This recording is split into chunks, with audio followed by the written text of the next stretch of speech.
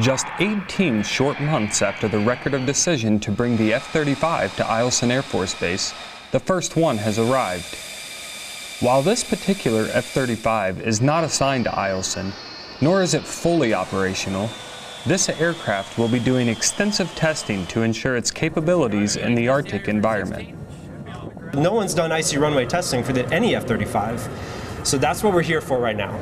We showed up last week and we will be here testing the F-35 to see how it performs when the runway is icy. And I will tell you, the F-35 has not always been a smooth road. I think we can all agree there's been some roadblocks. There's been some challenges. It's been in the news as having problems. And guess what? That's kind of expected. We are testing the F-35, and I'll tell you right now, the F-35 is extremely capable. America and our world needs this airframe, right? It is like nothing before it, and because there's going to be 4,000 platforms, and it's integrated with 14 partner nations and the services, we need this to work, and I'm telling you right now, it is working. It is a very capable airframe, and I'm excited to see basically the future of F-35 operations here in Alaska.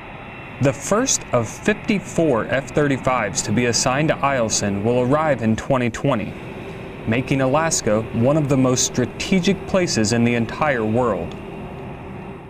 We in Alaska here are very familiar with our geography of Alaska, and with the tanker support that we have, we can go pretty much anywhere in the northern hemisphere in about 9 hours.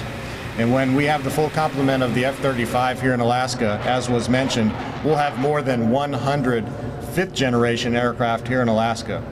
If anybody in the world is thinking about having a conflict with us, they have to put that into their calculus, because we can take off from here, and in 8 or 9 hours, we can have both of these aircraft in a formation over their country.